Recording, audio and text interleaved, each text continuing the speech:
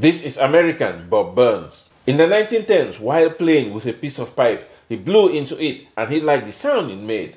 He then created a musical instrument out of it and also invented a name for it, which was derived from the Dutch word for trumpet. Bob Burns later became a famous comedian, and that instrument he invented and named became a major part of his act. So during World War II, when the US Army created its own version of a new kind of infantry weapon, soldiers thought that the weapon had a vague resemblance to Bob Burns' musical instrument. So they started calling that weapon by the name Bob Burns had created for the instrument.